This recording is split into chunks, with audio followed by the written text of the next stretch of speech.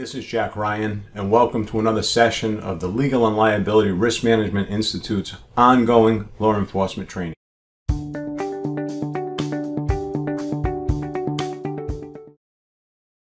Hey, I want to talk to you today about the restraint process. With a lot of things going on in the United States in law enforcement, particularly these last couple of weeks. This is being done in 2020, in June. And so we've had a recent case in Minneapolis that has really brought some of the restraint process issues to the forefront.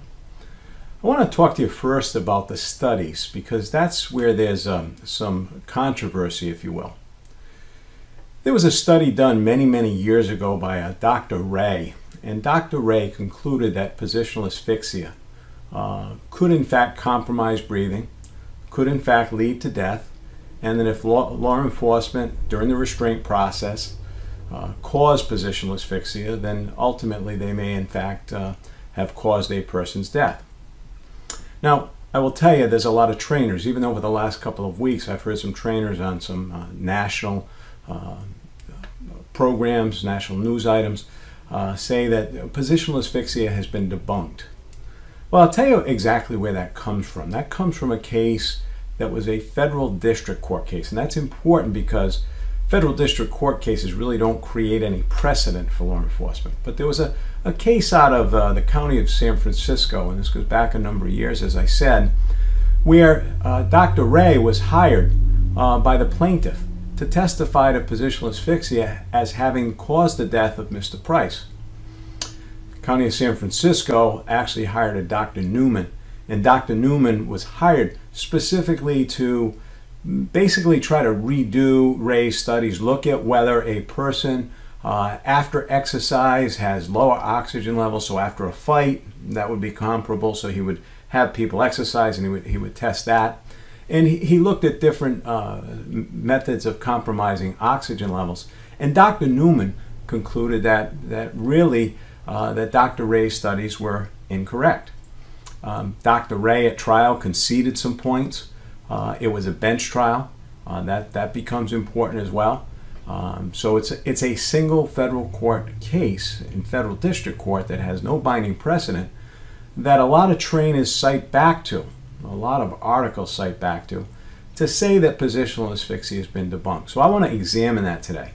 I want to actually ask that question, and I think one of the things we should recognize, I want to tell you this right from the outset, is that the Ninth Circuit, which obviously covers California, kind of rejected the holding of the Price case, not completely, but they did in the Drummond case, it's Drummond versus Anaheim, indicate that positional asphyxia was in fact problematic. I'd like to start off by reviewing a case because I think that will help us when we review some video. It's about 10 years ago now, but it's an actual case, and then I'll talk about how the different doctors looked at this particular event. 3:47 p.m. 35 seconds, September 9, 2010. Hi, this is Ariane Jackson. I work at the downtown Minneapolis YMCA.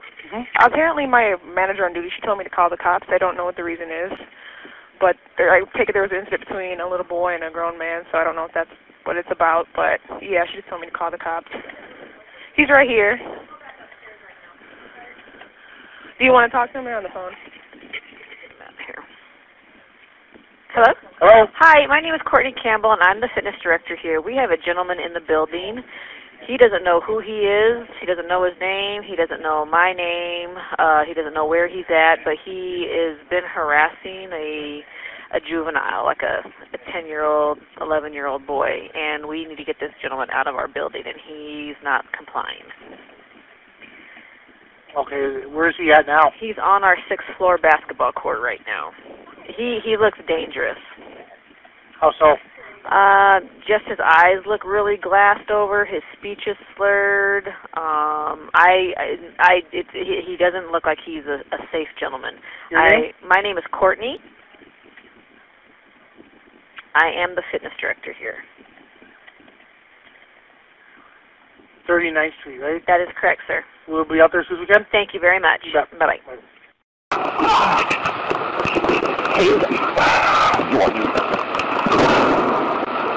Should we tase him? Yeah. I've never done it before. Yeah. Stop, all right? You don't chance to stop. All right, get down on the ground.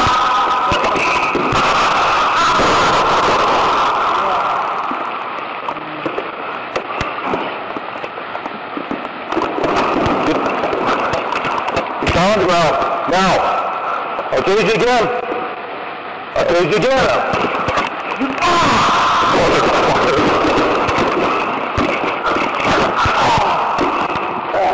You. I'm gonna take him down. Hold on.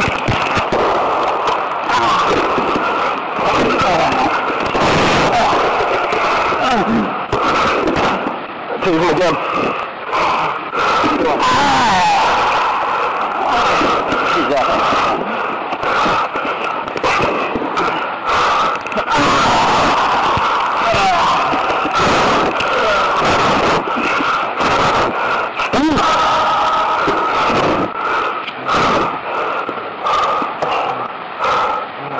Punch me in the face. Yeah, now. Now we go up full floor.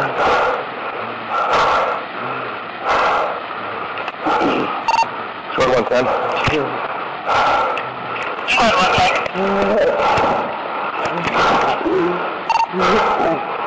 Who are the supervisor at our location? Come on, David. Short 110, copy to 30 South 9th Street. You mean ambulance right now? Yeah, probably. 110 status and ambulance 242. 110, copy, are you close up? Yeah. Copy, 1619, or correction, 1609, and you're on channel 2. Yeah, I'm 3. 83, India, 40. Made that a lot harder than it needed to be, Dave. I don't even think we can... We're booking for assault 4 for sure.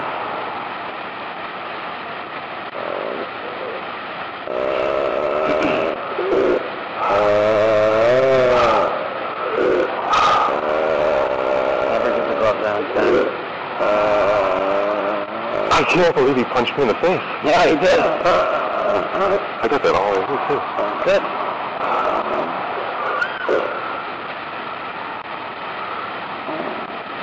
Dave, what do you want, man? What do you want? Dave. Dave. Dave. What do you want, man? Dave.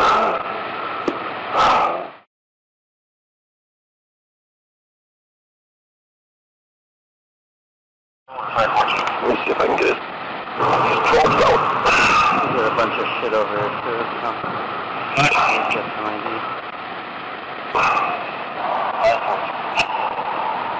Booker is the one trying to cash fraudulent postal money orders. This is the second window of Money Express 108 East Lake. White female, 42, 5'3", 230, yellow sleeveless t-shirt.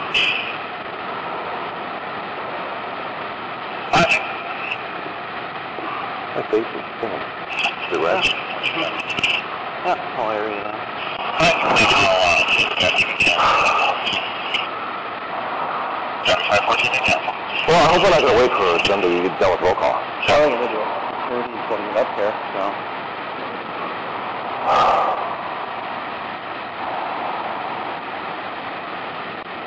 You breathing?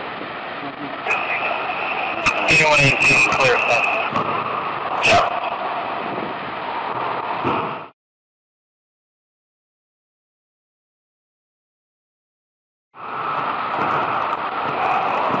Dude, talk to me.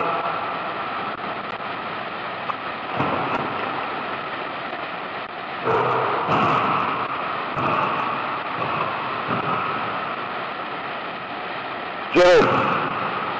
Gordon! Gordon! I don't think he's breathing.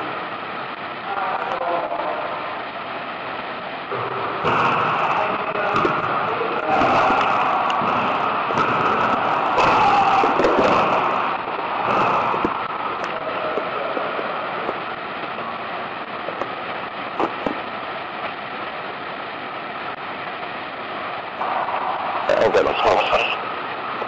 120 of them. This person was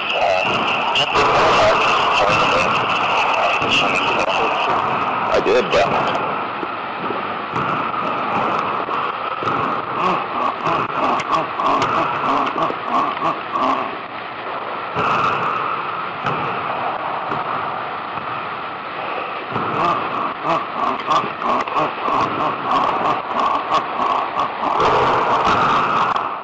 Hey, I ain't gonna be home for a while. If something bad happened, I can't talk about it right now. Yeah, I'm not hurt. Yeah, I'm not hurt, but I think me and Jimmy killed a guy.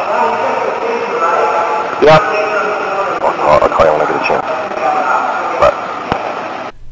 David Smith, the man in this video, died as a result of his encounter with law enforcement in Minneapolis back in 2010.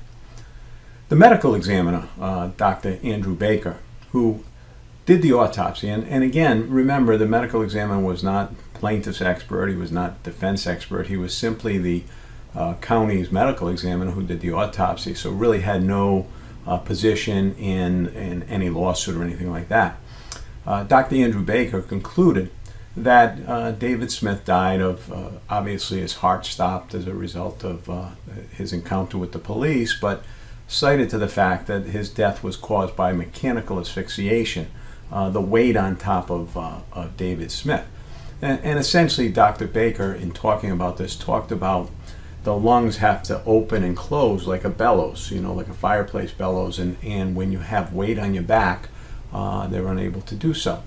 Now, again, when the case progresses into a lawsuit, there are doctors hired by the plaintiff. Dr. Bodden was hired by the plaintiff, another doctor was hired by the defense, and they had dueling theories about whether or not this was a compression asphyxia, mechanical asphyxiation, or compression asphyxia case. But I think that's important for law enforcement to know, is that there's going to be doctors on both sides. One's going to say, hey, this positional asphyxia, compression asphyxia, mechanical asphyxiation can't cause death, and then there's going to be doctors on the other side that say it absolutely can cause death. So I think one of the things that law enforcement has to consider is to pull themselves out of that debate and bring this to a force issue and a restraint issue. Is the use of force, is the restraint reasonable? And if so, how do we ensure that it becomes reasonable and take ourselves away from this medical, this scientific debate that continues today? You know, I think even if you look at one of the lead studies on this done by Dr. Chan and Gary Vilke and there's others, they recognize that there's limitations, that they can't possibly duplicate all of the issues in a laboratory study that are taking place in a street encounter with somebody who may be on drugs, somebody who may be panicking because of an arrest, somebody who may be panicking because of the encounter with the police. So all of these other issues that may come into play can't be duplicated in a laboratory study. So again, why would law enforcement want to get involved in that debate? The better issue is to say, okay, how do we restrain somebody? And what steps do we take as soon as restraint is accomplished to act reasonably with respect to the use of force analysis, which falls back to the Graham versus Connor test. And remember, all uses of force, whether it be putting weight on somebody, whether it be even handcuffing somebody, have to be reasonable. And law enforcement considers the three-part test from Graham. How serious is the offense? What's the physical threat posed by the subject to the officer or anybody else at the time the force is used? So again, physical threat at the time the force is used would have to take into account in cases like this that the subject is already handcuffed and maybe the physical threat has ended. So how do we continue to use a degree of force. So that's going to play into this as we complete our journey today. And then is the subject actively resisting or attempting to evade arrest by flight? If law enforcement has subdued the individual, they're restrained, they're not going anywhere, then that takes that element out of it as well. So again, these are all things we will consider as we go through these materials because there's certainly more to go.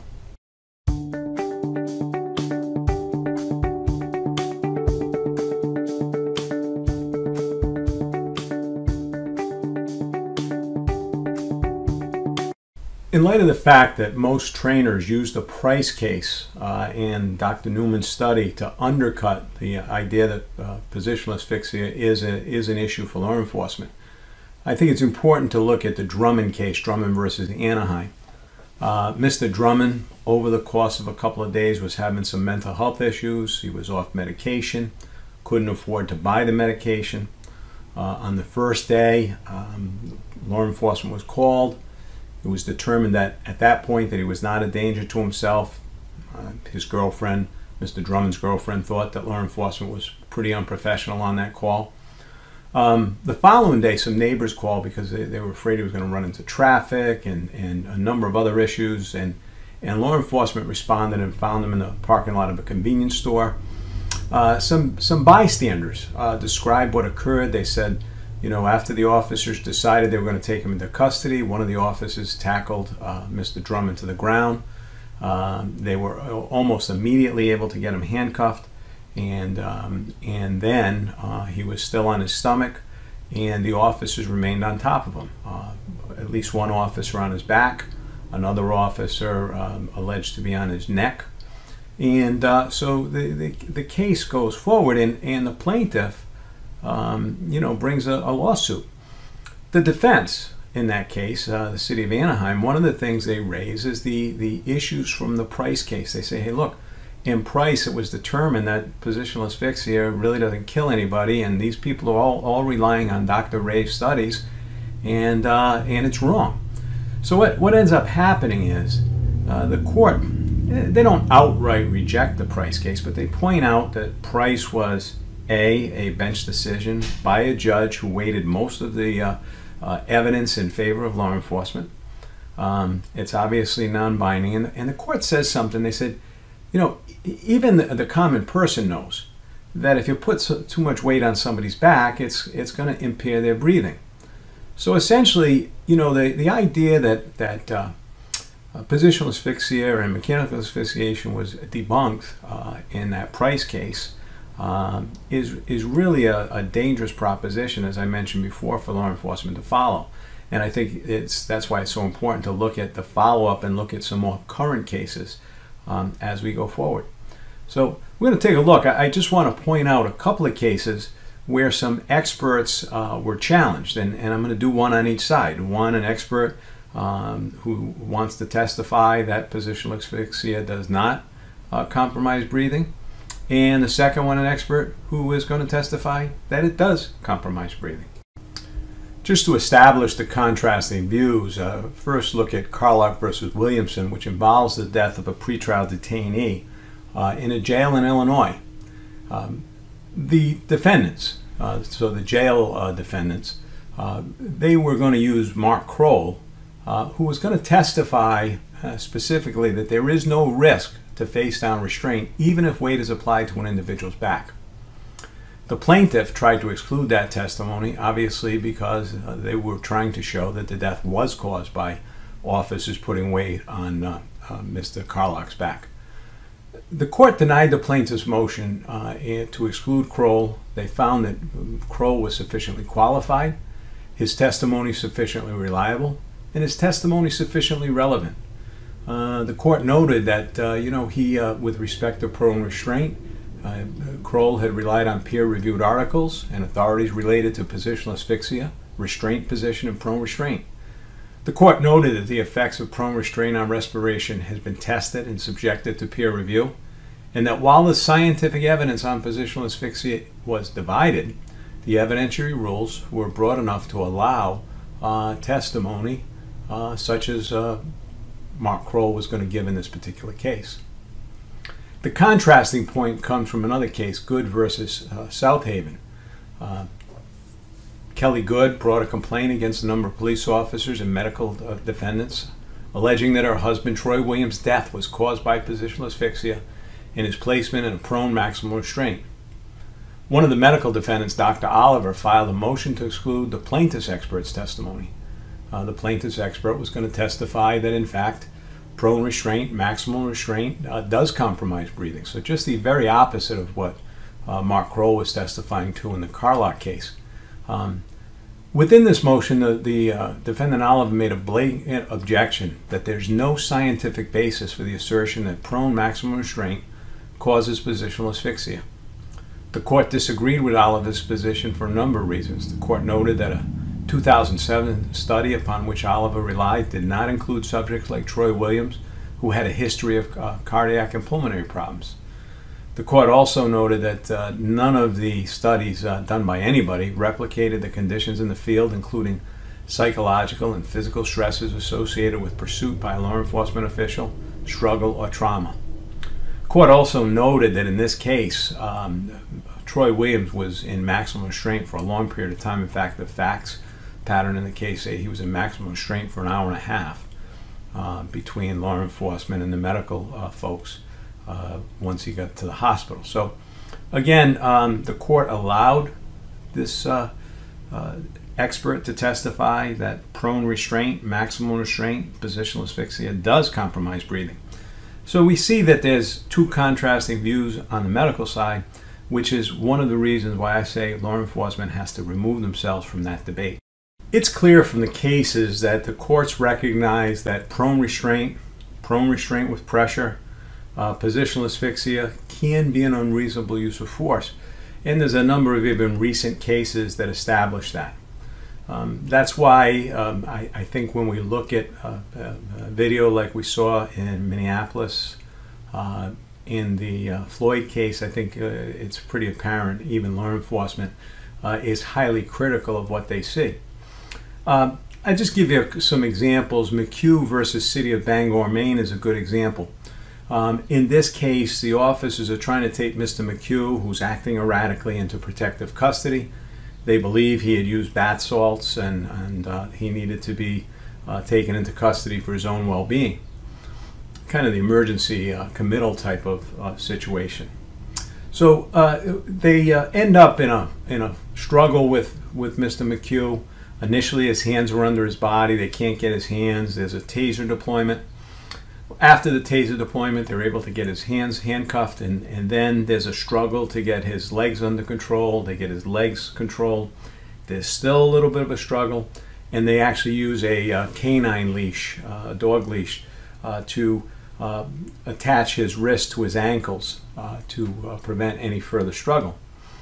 The issue is after that point, and again, there is some controversy as to how long after that point, but the facts in the case would indicate that two big officers continued to put pressure, one kneeling on Mr. McHugh's back, one kneeling on his neck, after he's finally secured both hands, legs, and this dog leash.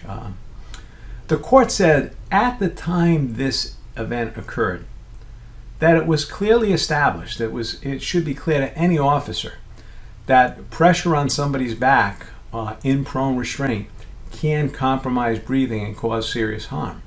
So the court says that was clearly established. They actually cited the Weigel case, which is out of the 10th Circuit, which involved the state police in that case.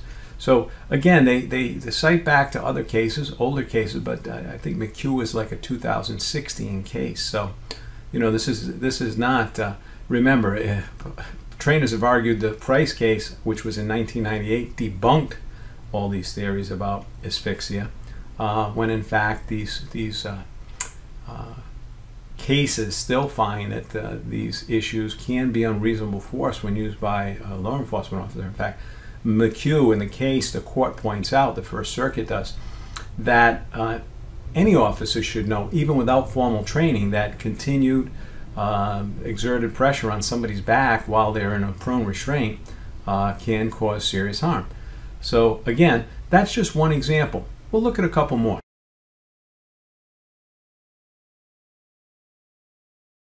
A case from the United States Court of Appeals for the Sixth Circuit has some fairly typical kind of facts, at least with respect to the stop. The case is Martin versus City of Broadview Heights. In that case, officers in the middle of the night, I think it was like 3 o'clock in the morning, they have the naked guy running around acting erratically. They try to take custody of him, probably for his own well-being. At some point, there are at least 3 officers present. There is a struggle. Officers deliver compliance strikes, knees and hands. Then officers get Mr. Martin secure, and it's at least alleged that officers put pressure on him and keep him in a prone position for a period of time. And by the time, and that's after he's secured, and then after that point, when they pick him up, he dies. Goes limp and dies. And this is, in many of these cases, there's a typical set of facts. And then the criticism is that not that officers didn't have the right to get somebody restrained. I will say in this case, the court says that the body strikes and whatnot may have been unreasonable as well. But putting that aside, in many of these cases, it's not that the restraining the person is in any way unreasonable. It's the manner of restraint, and then what occurs after restraint is accomplished, that the officers didn't immediately move the person into a position that facilitates breathing. And that's really what the court looks at in this case. And the Sixth Circuit says in this case that it's clearly established that officers should know that once somebody is restrained, that continued pressure on the back may be an unreasonable use of force. As I said, in this case, the court also looked at the hard hand strikes, the knee strikes, and the fist strikes as potentially being unreasonable as well. And again, they did apply the Graham 3-part test, citing to the fact that the situation with Martin was minor, that he didn't seem to pose any physical threat, and that essentially, because it's well-being, he's not really actively resisting or attempt to evade an arrest by flight. So again, there's an example from the Sixth Circuit. We'll take a look at a couple more before we move on.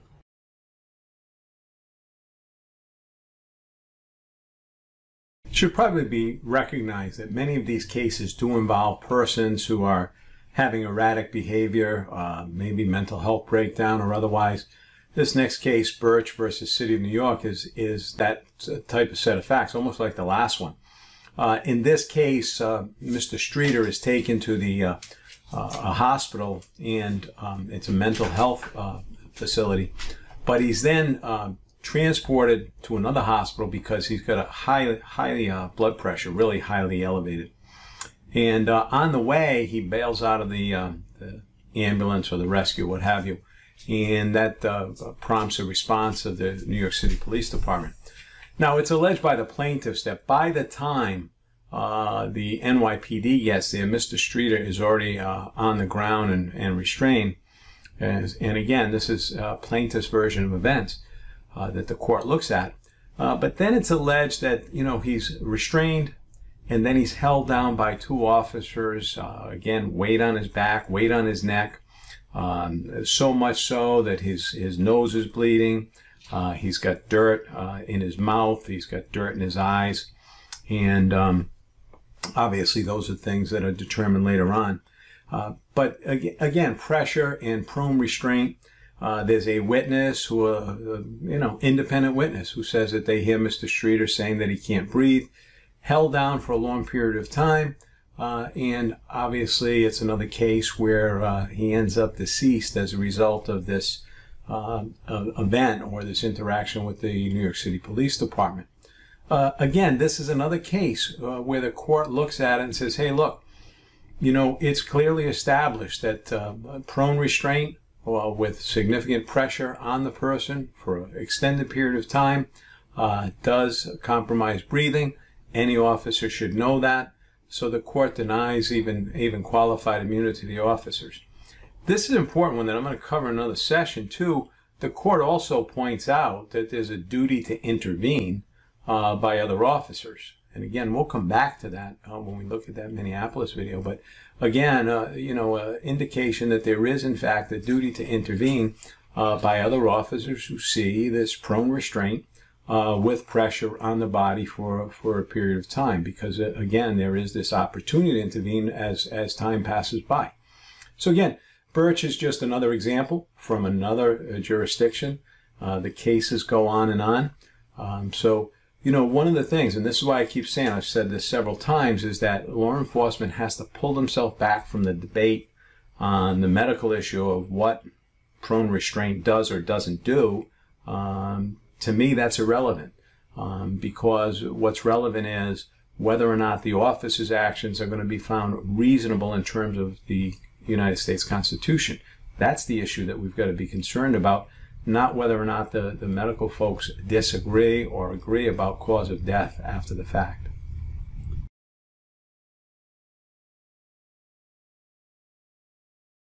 Well, we've looked at a number of cases where individuals have been compressed for a long period of time. I think a good case out of the Middle District of Georgia is a good one to take a look at. In Dykstra versus Pearson, Mr. Dykstra was held down initially for 20 seconds with a deputy putting pressure on his neck while they accomplished handcuffing. Once he was handcuffed and searched, the court notes that he was held down for an additional 17 seconds. So now we've got 20 seconds pre-handcuffing, only 17 seconds post-handcuffing and secure. But what's interesting about the case is, he's ultimately taken to the hospital. He dies. He can't be revived. And when the court analyzes the case, they say it was clearly established by the date of this event happening that the second compression, the one after handcuffing and searching, didn't have any justifiable law enforcement purpose because he was already secured. He wasn't a threat at that point. He wasn't an escape risk. Because he's already secure and whatnot. So again, even 17 seconds, the court said, was an unreasonable use of force in this particular case. This one's interesting because on the duty to intervene, which we'll come back to, as I said in another session, on the duty to intervene, the court said because this happened fairly quickly, it was only 17 seconds, that they would not hold the other officers liable for the failure to intervene in this particular event. Hey, and looking at the law and best practice with respect to restraint, handcuffing process, and on this particular issue, we recognize in law enforcement, and we train all the time, that officers may need to move a person to a prone position in order to accomplish handcuffing, particularly a person that's actively resisting. So again, this doesn't change that because it may be necessary to get them in a prone position to do that. And in fact, officers can reasonably use body weight to restrain a person so that handcuffing can be accomplished. One of the things we have to recognize, though, is that in doing so, there's certain areas of the body that we should always be trying to avoid. Again, the courts have been very critical of officers putting any kind of body weight on a person's neck. So obviously, the neck is an area that we should be avoiding when we do any kind of body stabilization. The center of the back, when we go back to even the first case, the David Smith case, that was a case where there was mechanical asphyxiation as a result of an officer putting pressure under the scapula in the center of the back. So again, there's areas that we should avoid. Even the head. I mean, every so often I'll see a video. I'll be working on a case that I get involved in, and I'll see a video of an officer actually putting pressure on the subject's head.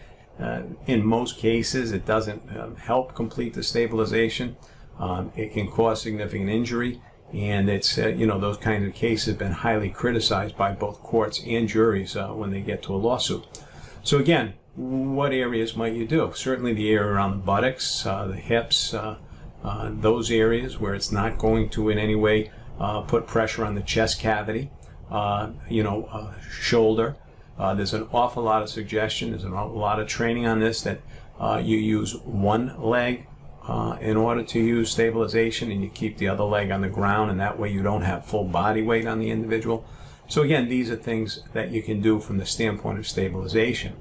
I think the other piece of this is you have to take a look at what you do as soon as the person is secured. And what do I mean by that? As soon as you have a situation where the person is no longer a threat because you've accomplished restraint, whatever form that may take, then you got to get the person either on their side or in an upright position that facilitates breathing. A lot of departments call it the rescue position.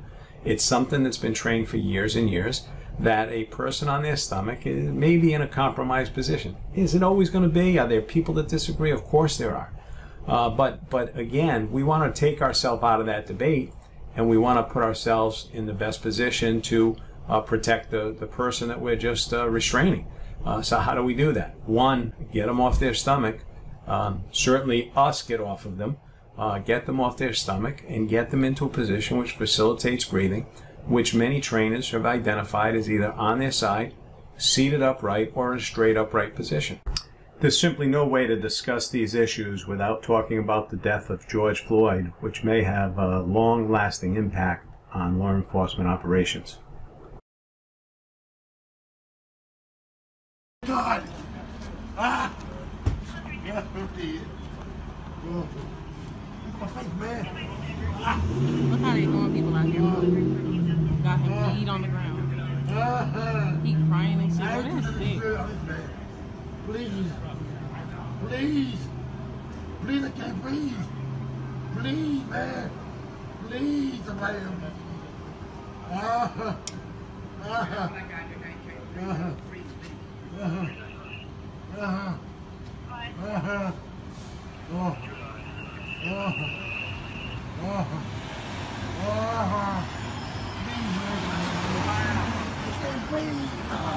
Bro, you got him down, man. Let him breathe, at least, man. I can't breathe.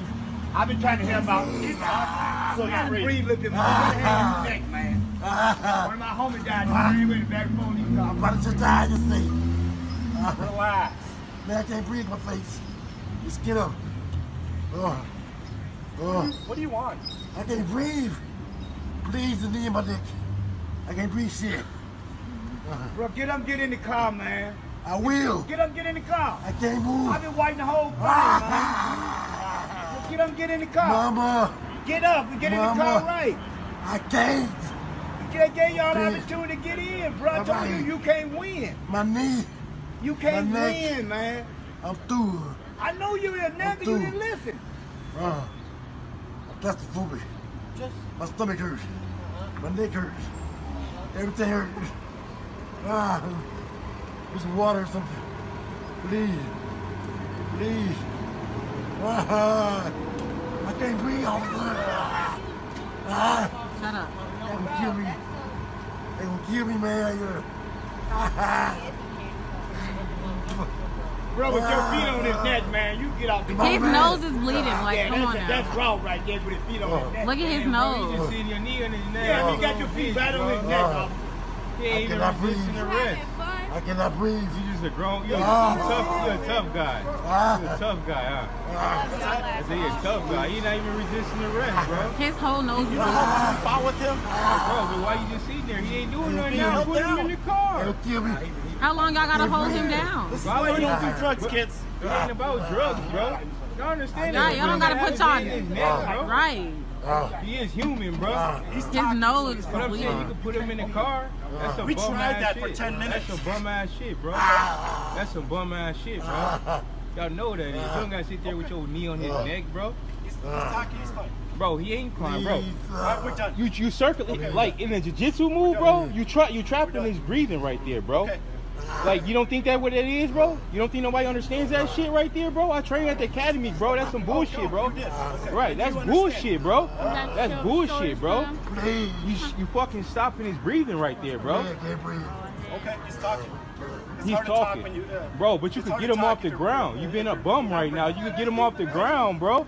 You could get him off the ground. You've been a bum right now. He enjoying that. He enjoying that shit. He enjoying that shit. He a fucking bum, bro. He enjoying that shit right now, bro. You could have fucking put him in the car by now, bro. He's not resisting arrest or nothing. You enjoying it. Look at you. Your body language explains it, you fucking bum. Bro, get the fuck off of here. It's the whites. They love But, doing that to the no, I black already know that, bro. I train with half of these bum-ass dudes at the academy, bro. You know that's bogus right now, bro. You know it's bogus. You can't even look at me like a man because you a bum, bro. He's not even resisting arrest right now, bro. His nose is bleeding. You fucking stopping his breathing right now, bro. You think that's cool? You think that's cool really though, not. right? What's your oh man, what's your badge number, bro? You think that's cool right now, bro? You'll call the police on another police. You think that's cool though, bro? You're a bum, bro. You're a bum for that. You're a bum for that, bro. You getting mad. You just sitting there stopping his breathing right now. Look The at dude's him. about to go out right now, bro. Look at Bro. him. Get off of him now. What is wrong with y'all? What the fuck? He got mace. He got mace.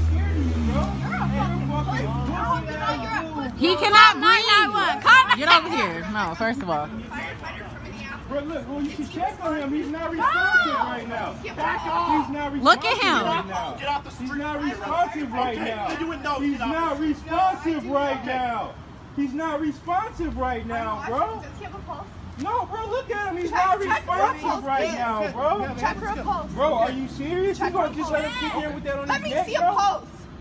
Is he breathing right now? Check his Hold on, I pulse. wanna have this conversation. Check his pulse. Okay. Check his pulse, Tal. I'm Tal, telling you check right his now, pulse. check his pulse. Tal, check his pulse, bro. Look at this dude. Bro, check his pulse, bro. You All right. bogus, bro. Don't do You drugs, bogus. guys. Don't do drugs, bro. What is that? What do you think that is? You call what he doing okay? Get back You on the call what street. he doing okay? You call what you do? You call what he doing okay, Are you bro? really a firefighter? Yes, Bro. I am from Minneapolis. Okay. Bro, Get off the sidewalk. you think that's okay? Check his pulse. Check his right Tal, fucking check his now. pulse. Get back on the sidewalk. Check. The man ain't moved yet, bro. The man ain't moved yet, bro. Okay. Where? Minneapolis. Okay. Bro, you're a bum, bro. You're a bum, bro. You're Check his definitely pulse a right now. bum, Tell me bro. what it is. Tell me what his pulse is right now. Check Swear the to God. pulse. Bro, he has not moved not one time, bro. He's off crack right now. But bro, go back in the store, bro. You don't understand, No, bro. I'm the reason. Okay, that's cool. Go back in the store, bro. Go back in the store, bro. He's not fucking moving. I see that. Bro, I'm trying to help y'all out. Bro, you don't need to help me out, bro. I know your parents. I know everybody that owns the store. You don't need to help me the fuck out, bro. He's not fucking moving right now, bro. I just saw that, man. Bro, he was just moving when I walked up here. And I know, and then they did that to You him. just got out. You just got back out here, bro. I've been watching it the whole time. Bro, you just got back out here, bro. You guys right now. Bro, he doesn't have it, bro. He's not fucking moving. No, did they fucking kill him, bro? Bro, Did they bro, just kill him what or is you, something? 1087, bro? You're a Oh bum, my bro. Or God, 987, bro? You're a bum. was just First thing you alive. want to grab is your mace because you scared, bro. Scared of fucking minorities, you fucking bum, bro. Like, bro, 3 minutes, bro. He's not fucking moving. Bro, he's not even fucking moving. Get off of his fucking neck, bro. Get off of his neck. Yes, look at that, Back on bro. the street. Are you serious? Bro, are you serious? And you gonna keep your thing on your neck? Yeah, I bet you. Bro, it's, bro, I barely touched me like that, dude. I swear I'll slap the fuck out of both of y'all. I didn't want to call the ambulance.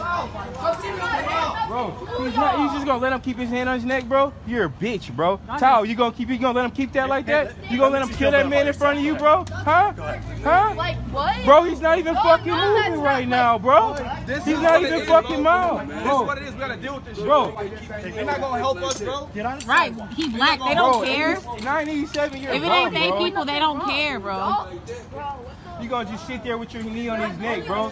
You a real man for that, bro. He ain't handcuffed, Look at him. bro. Just You a sitting there. real man, bro. I'm You a real man, bro. first I train responder with from these Minneapolis. dumbass The niggas, fact that you guys aren't checking his pulse and doing compressions if he needs that, you guys are on Oh another my level. God, bro. And then he just gonna Okay. pull him They up just there like dragging that, him bro. like, come Yeah, on and now. I have your name tag, bitch. That's not very professional. It don't matter. So what? Freedom of speech. Freedom of speech, fuck. Back on the street. Don't touch him. Don't touch I got this all on camera. Watch out. Don't touch me. Don't touch You touched him. You went to him. So shut up. You went to him. Y'all always trying to start Bro, something. don't ever touch me, bro. I ain't said a word, haven't I, thank you? Like you're bogus, bro. You damn near dead, bro. He's fucking dead, bro. I appreciate that. You're wrong now, bro. You're wrong now, bro. They both get shredded. They just killed him. You know that, bro. You should go to jail. You're not. Child, you know that's What's that badge number? You know that's broken. You're wrong how you coming at people. Child, you know that's You're wrong how bogus, you right, coming at bro? people. Oh, okay. You're wrong. In that Man, bro. He's such a man, bro. That shit crazy, bro. Him You too. could at least lifted him up off the ground, bro. We wouldn't even trip, bro. Yeah, 987. You just killed that nigga, bro. You just Y'all killed just really him, bro. just killed that man. You just really killed that man, bro. And if he not dead, he close to death. Hey, as we look at the video of the encounter between George Floyd that led to his death and the Minneapolis officers, I don't know of a single police officer, a single police trainer, a single police expert who does anything but criticize what they see in that video.